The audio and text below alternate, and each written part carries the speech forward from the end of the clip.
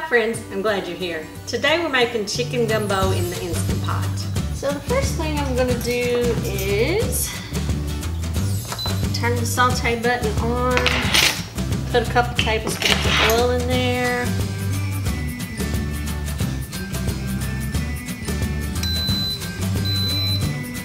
So I have 3 stalks of celery here. It comes to about a cup.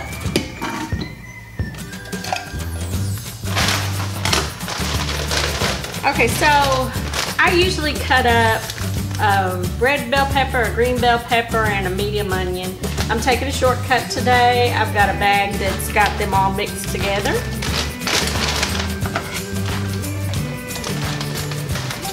It's called Pepper and Onion Blend, and I've been getting this at Walmart.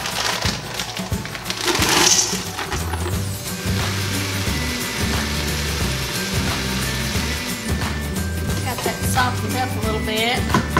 I'm going to add 3 tablespoons of garlic, minced up already.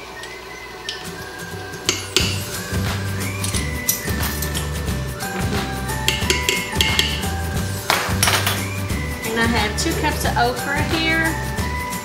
It's pre-sliced.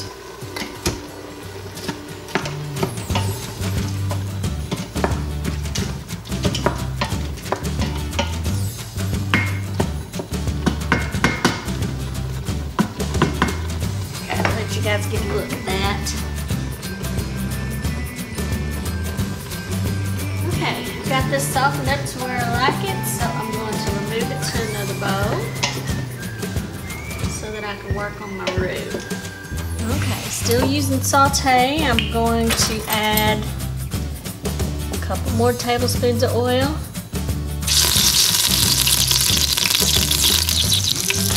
And a 1/3 cup of flour.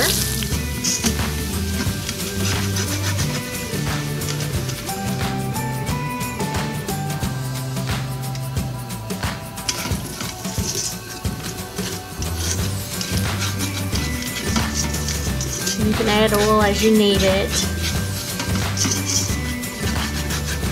I like mine to get a little brown, because the browner it gets, the better it tastes, it seems like. Go ahead and add a 1/2 teaspoon of salt.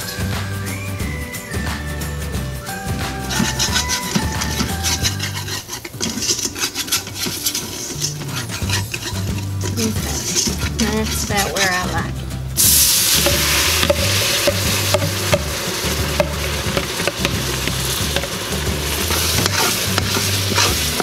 Okay, I'm using that liquid to deglaze the bottom of that. And I have 4 cups of broth here.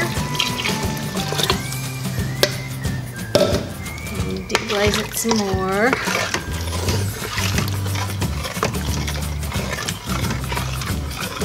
And when you guys use your chicken, you need to have a pound, 1.5 pounds of chicken. It can be chicken breast or chicken thighs. You can cut them up as they're raw. You can cut them up into like bite-sized pieces and put them in this recipe. For myself, I have already boiled and deboned a chicken. I often get those big bags, 10-pound bags of like thighs and boil and debone those for recipes. But I have also, for this recipe, you know, used raw chicken. But this time I am going to use what I have.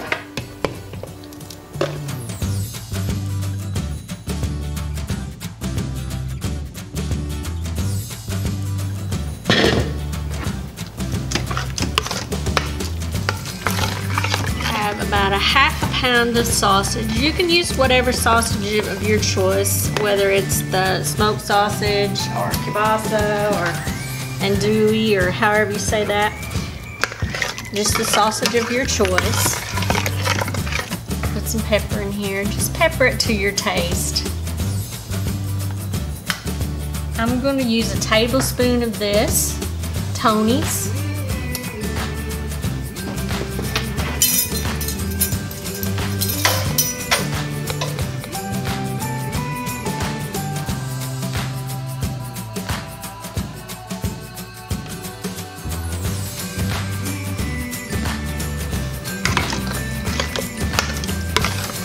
I'm gonna put a couple of bay leaves in here. You might want to remove those when you get it done to where you want it. I have a can of homemade tomatoes with bell peppers and onions and stuff in it, but it's going to be the same as like Rotel, like a 15-ounce can.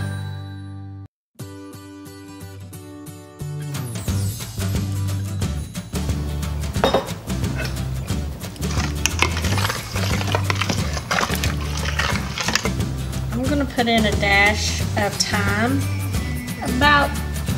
It's going to be about the same as like 1/8 of a teaspoon. Saute off.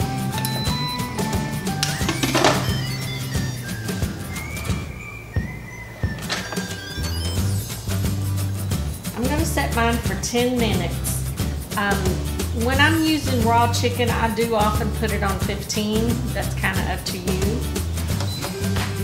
And if you guys want to add like a pound of shrimp after this goes off, then that would be the time to do it. My husband absolutely hates shrimp in anything, so I don't get to put that in mine. But when my family's coming over and he's not going to be eating it, a lot of times I'll put it in there, about a pound, and I put it in after this part is done. That way it just doesn't take as long. It doesn't take very long for shrimp to get done. So this is natural released for like 9-10 minutes, and I'm going to finish it off here.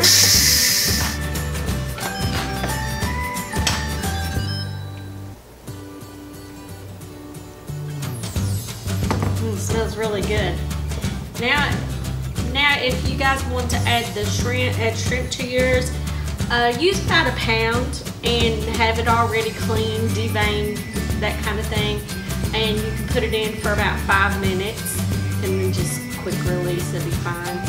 I'm gonna go ahead and I've got me some rice dipped up here, and I'm gonna put some of this over it and give it a taste for you guys. Over rice is how I like to have it, so that's my suggestion. It smells so good.